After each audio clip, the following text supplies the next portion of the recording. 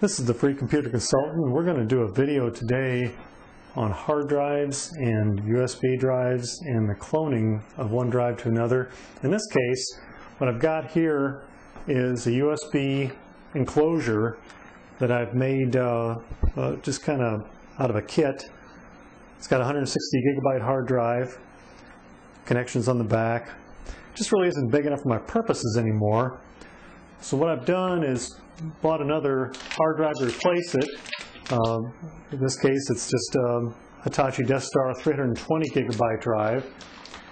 And the way I'm going to put all the information from the old drive onto the new drive is I'm going to install both of these drives into a working computer, and I'm going to use one of my favorite programs out there today, Acronis True Image software, to clone the one drive onto the other. And you will see that it automatically lets you take care of size differentiation. You can do the new partition the same size, or make, in my case, just make the whole new drive one large partition. And we're going to do it quite easily. We will not even use Windows operating system or anything else. We're just going to boot from an Acronis CD to do that job. And so now I'm going to take the old drive out of the enclosure and the new drive out of the bag, and I'm going to put them in a computer. Here's a shot of the drive in the enclosure.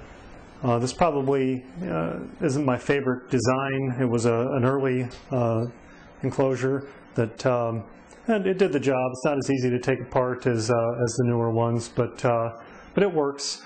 And as you can see, it's got an IDE cable, power cable, and it's got a fan in there, a little bit of circuitry. Not much to it. Very easy to put a kit together, though.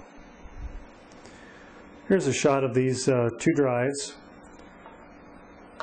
Since they are IDE, the only way I can put them into a machine on the same cable is one has to be configured as a master device and one as a slave. With these Hitachi, formerly IBM drives, it's pretty easy to read the code and figure out what you want. The top one here is the master. As you can see, maybe with the code here on the left. The bottom one is the slave. They've changed the code isn't quite as easy to read there, but they still have it right on the drive. Some drives it's not as evident. You kind of have to dig into some documentation. That must be done to get the IDE drives to function correctly with both of them on the same cable. Now here you see these drives somewhat strategically placed. One of those things, don't do as I do, do as I say. But we do have the drives, separated here. Just got a piece of foam for them to sit on.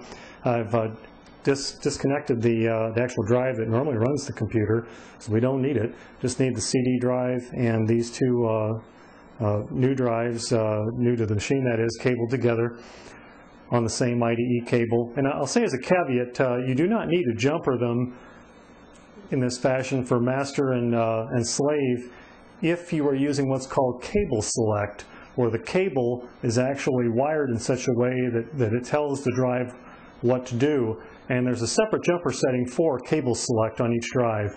A lot of your Dell and Gateway and those kind of machines will come with implementing cable select. I don't typically use it.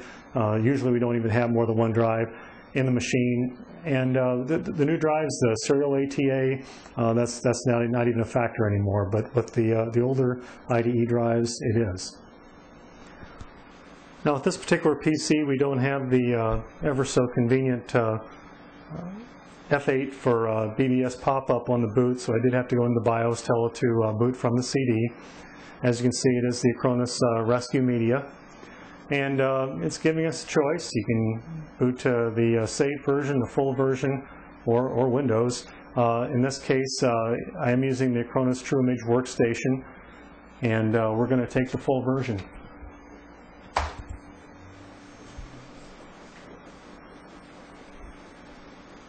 Okay, here we are at the main menu. It doesn't quite boot this quickly, but it's fairly quick.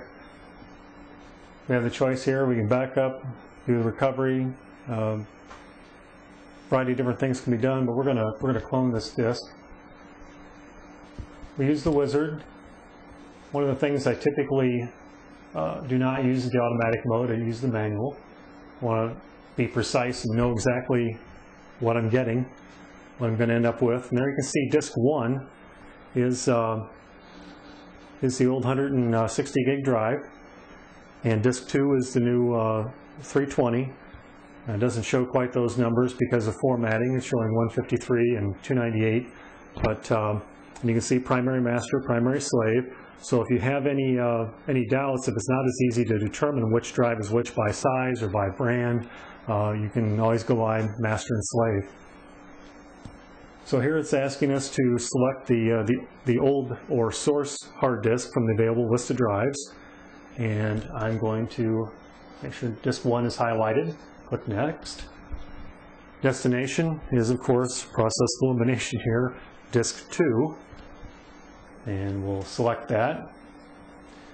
Now here it's saying that on the old drive, do we want to do something different, destroy the data, wipe it out? No, I want to keep the data for now. I'll wipe it out later. When I know I've got a good copy and I know everything's fine with the new drive, then I can get rid of it at any time. So we'll keep the data. And here you can select the moving method as proportional, and that means that if you used half the old drive as one partition and half the old drive as a second partition, it'll do the new drive the same way, 50-50 or 75-25, whatever, in proportion. Or you can use as is if you just want that 160 gig on the old drive, the 160 gig on the new drive, then have some free space over, you can do that.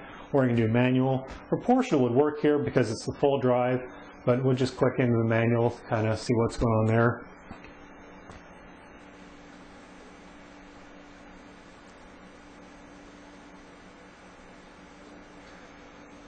And here's the only part that might be just a tad bit confusing to someone that hasn't done it. If you want to change something, you check the box for Proceed Relayout. And that will actually, even though it is the way I want it, just to show you here what you can do, you can select a partition and you can change it. Tell me how many unallocated bytes before or after. You can grab hold of this slider here, and you can you can move it to, once you start making some changes, just kind of take the hand and move it back and forth. But I do want the entire space for the new partition. Click Next, and here you have to uncheck Proceed Relayout, or else you'll end up in a loop and just kind of go back and forth on that screen. But we're going to just, here's the before cloning, here's after cloning, and that's what we want, so click Next. Now since we have booted from the recovery CD, this will not require a reboot or anything. It will do it all in this one pass. Click Proceed to start. And it's going to kind of check things out, and it will start moving the data.